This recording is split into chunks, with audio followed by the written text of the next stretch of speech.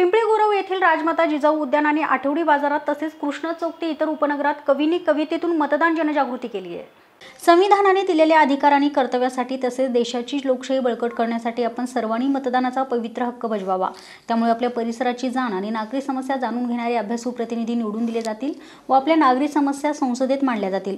या जनजागृतीमध्ये नागरिकांना आवाहन करण्यात आलं, आर्थिक प्रलोभनांना बळी पडू नका। मतदान सर्वश्रेष्ठ काम आहे। मतदान सर्वश्रेष्ठ काम आहे। आपलं मत विकासाला मत। तुम हो महान करके मतदान। ना जातीवर ना धर्मावर बटन दाबा कार्यावर।